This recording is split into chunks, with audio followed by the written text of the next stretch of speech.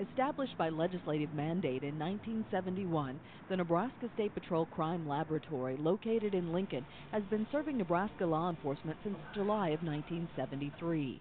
The Crime Laboratory has three main units: chemistry, biology, and physical sciences. Each unit contains sections focusing on various disciplines. Our services are the chemistry unit, which provides trace analysis, controlled substance testing, which is drug testing, toxicology testing. We also have our biology unit, which provides DNA testing and serology screening, and our physical sciences unit, which provides latent fingerprint examination, firearms and tool marks examinations, and question document examination. With 24 full-time positions, the Crime Lab's main objective is to maintain and improve the quality of forensic science services. Services provided free of charge to a variety of entities. Any law enforcement agency in Nebraska that has an investigatory function, so that's not only the police departments and the sheriff's offices, any federal agency as long as the case involves Nebraska, any state agency with an investigatory function such as Department of Insurance, Department of Health and Human Services. A number of those state agencies do investigate various crimes. Those agencies can all use our services. Nebraska State Patrol Crime Lab analysts do not respond to crime scenes, but instead focus on analytical forensic laboratory analysis. It is the job of the NSP forensic scientist to take the evidence presented and conduct a thorough examination regardless of the outcome. We're not involved in the crime scenes. We don't know everything that's going on with the case. We are very focused on what we have been requested to do and the types of analysis we do.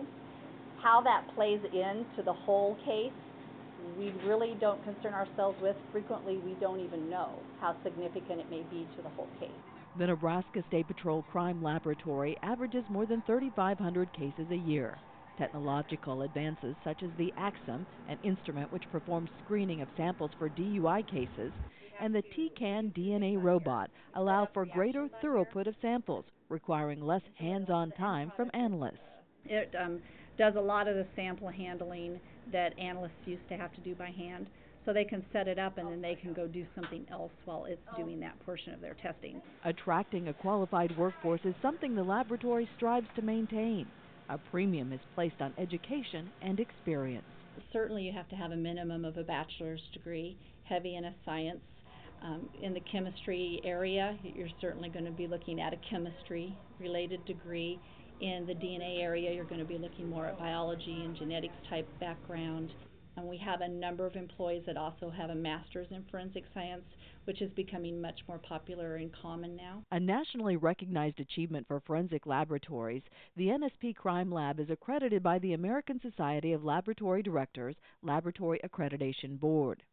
The accreditation process includes the evaluation of the lab against standards covering every area of operation, from analytical procedures to evidence handling, security, safety, proficiency testing, testimony, and facilities. What that means really for the community is that they can have confidence in our testing results.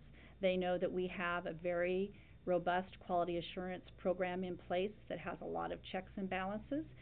Checks and balances and a team of analysts dedicated to their craft. We consider ourselves forensic scientists, unbiased, trying to get the accurate information that we can from our analyses. For more information on the Nebraska State Patrol Crime Laboratory, visit the Nebraska State Patrol website at www.statepatrol.nebraska.gov.